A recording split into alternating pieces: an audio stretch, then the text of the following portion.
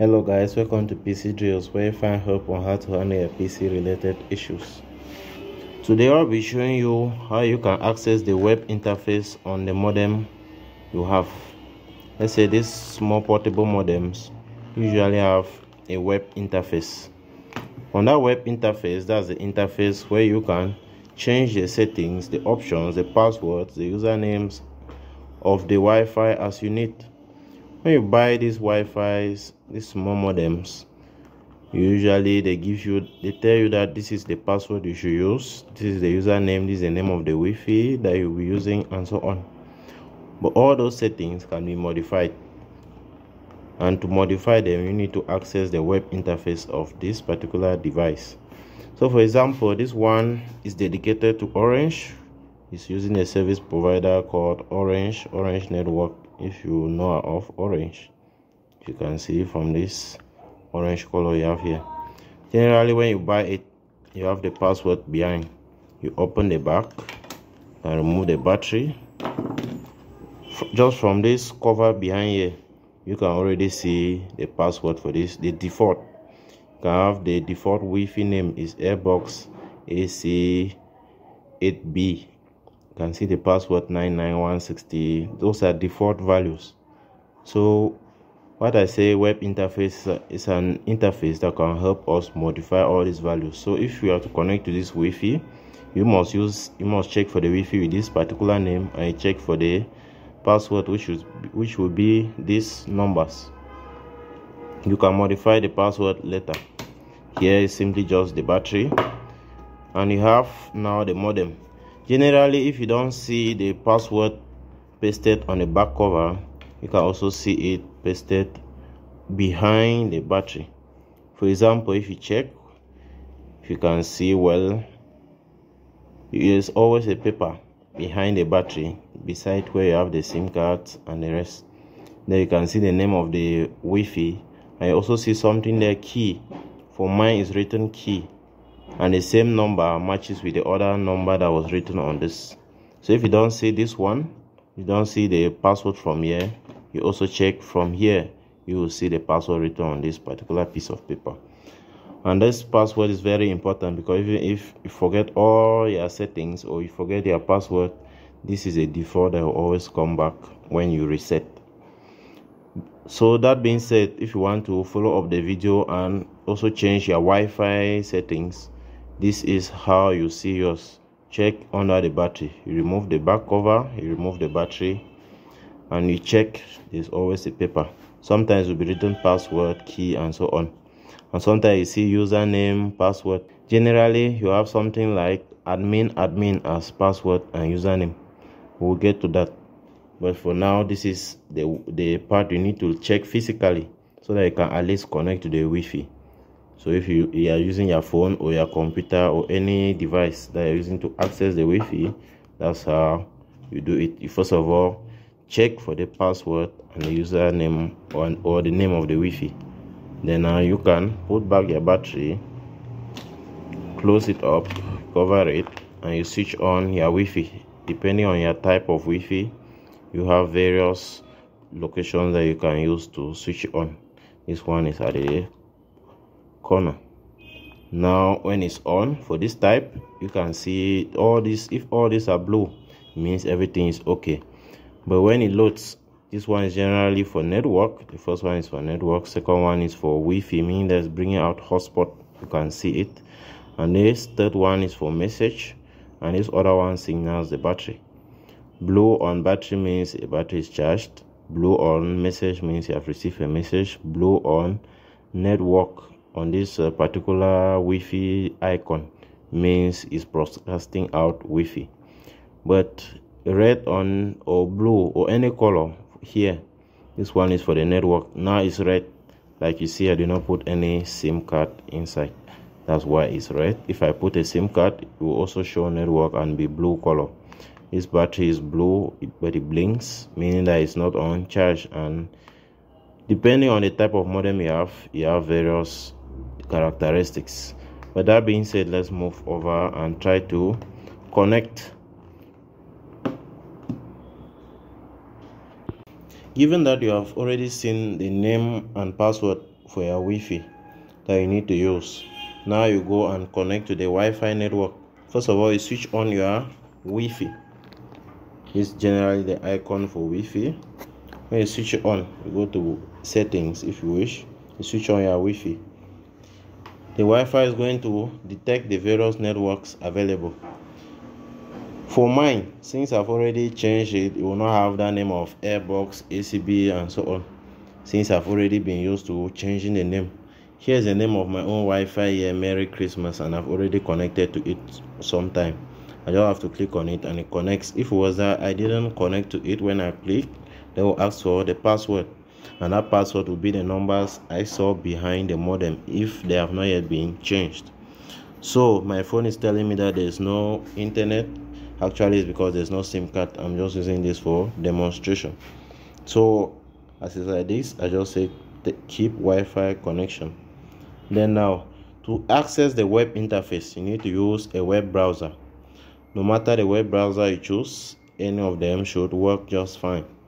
For example, I might choose to use Chrome. Chrome here is a web browser. Another person might choose to use Firefox, DuckDuckGo, Phoenix, any type of browser that you wish to use. You just open the browser that you like. You open this. I've chosen Chrome to use as my own browser. So what you need to search is an address. That address sometimes is behind the modem. You will see it generally sometimes is 192.168.1.1 or 192.168.8.1. It depends, depending on the type of modem you have. So for this type of modem, just looking behind the modem, you can see the address. So on your own, also look under the battery. You'll see something starting with 192.168 dot something dot something. So there are some figures. If you are not familiar with IP addresses, just know that there are some figures separated with dots. But if you already know, just know that it's a type C address that you need to type in. For my own modem, I already know that it's 192.168.1.1. So to type it, I use my keyboard and I go on the search address. The search bar, I write 192.168.1.1. After typing this, I just take search. After searching, it will just open you a page that shows something related to your modem. If you type .1.1, let's say you don't know about your own address. If you type 192.168.1.1 and it doesn't open a page for your own modem, type 192.168.8.1. It should open. If it doesn't open, it means maybe the owner has changed it, so it's no longer the default. But if it's your own modem, you have just bought it brand new, you will likely see it under the battery and that one will work for you. So right now mine is .1.1 and it has opened. Here you can just see some basic information. For example, on this first page you can see it's from 1 to 5. Various modems will have various interfaces. It will not look like this for your own modem, but the options will still be similar and do the same thing. For example, here this first one you have here for the page 1, you have the battery. It's showing that no SIM card because I did not put a SIM card inside. It's showing one connected, which is just this device I'm using now for the demonstration. And you can see the battery is charging. I've put it on charge so to avoid it running down while I make the video. If I go on page 2, option 2 of the device, you see here usage, you see my area, client and so on. All these are related to orange. Then if you see here, the third one talks about messages. So they say log in as admin to read your messages. Anybody can access this page so far as they use your network. So for you to be able to see what's inside, you need to put the admin name and admin password for it to access some particular functions. So even if you give access to your Wi-Fi to any person, that person can access this particular page. The only difference now is the person cannot do anything because they will not have the name and the password. Provided you have changed and put a username and password that is difficult to guess or that's very secure. Let's put it that way. If you go on number 4, you have now USSD. This is particular SIM for you to activate your data. You don't necessarily have to remove SIM, put in another phone to activate data, run some codes, check balance, and so on. Here you can just come here to USSD and you put codes, you take enter, it searches online and brings you the result. You can activate your data, check balances, and so on. Then the last one is number 5. You can see here the number of networks that are activated. You can see the first one, Merry Christmas, is ticked, meaning that it's activated. You can see this other one, Airbox with 0 clients. The first one has 1 connected client. The second one has 0 because and you see an X. If you look where you see an X, and that X shows that it is disabled. If you even want to see the name of users that are connected to your network, you can take this user list. But you still have to put the admin password. So any of these options you can only view, but to modify anything or enter deeper, you must put the admin password. So to enter the admin interface, you just press on the settings button. When you press on the settings button, they tell you that feature only available to administrator. You see now log in and password. You see up. When they put log in, they put in bracket admin by default, meaning that if you don't change it, the default username is admin. Password is also admin by default, meaning if you don't change it, it will remain admin. So anybody that's connected to your Wi-Fi can always enter inside if it's always admin. That's why they say always change default passwords. So for my own Wi-Fi, I have not yet changed it. So my password is admin. My username also is still admin. Also put my username and password are still admin. Those are the defaults given by the modem when you just buy it. After putting a password, you just take OK. Now Google is asking me to save password. Sometimes not useful, sometimes useful. After connecting, now the first page you can see here is showing connection. If you see the topics up, you have connection, you have Wi-Fi, you have SMS, you have system, you have security. All these have various uses. The first one that deals with connection, you have things like the network, the type of addresses, the type of devices that are connected, to block a device, change some particular configurations like IP and so on. Anything related to connection, even like roaming mode, all the things related to a network. For example, setting up internet connection on your phone that you bought. All those things are related to this first option of connection. This second one is the Wi-Fi. This is the most important part that everyone always has to set. You can see this first one, it has the country, mode, Wi-Fi channel. All these first options up are not usually advisable to change unless you know why you are changing it or how to change it when you are sure of the settings you are putting. But what we can change here that is really recommendable is the SSID. This option of SSID, you can see I have put Merry Christmas. That was my Wi-Fi name. If you come here, you have not yet changed yours, you also see your own name. Like here by default, the first day was Airbox ACB as we saw behind. Then I've changed, I put Merry Christmas. You can also see that they have told you that you only have between 1 and 32 characters, so you cannot put something too long. Then the security is advisable, you put WPA2 security. But if you don't know it, or you are not familiar with it, just put the WPA2 and allow it like that. Then you come down, you have the key. This key now is your password. Remember my own password was starting with 99 something something. I changed it. If I hadn't changed it, I would have the 99 here. But here I've already changed the password. You can see I've put 12345. I've changed the password. If you have to change yours, you can also put on show password. You change the password and put what you like.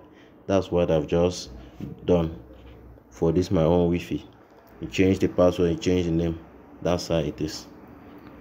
So if the intent of watching the video was just to be able to change your Wi-Fi password, maybe you have overgiven it to your friends, and now you want to limit the number of people that have your Wi-Fi password, that have access to your Wi-Fi, that's all you need to do. Just come here and change the Wi-Fi. Then you also have SSID 2, meaning that if you want to enable another Wi-Fi, like another hotspot coming from the same modem.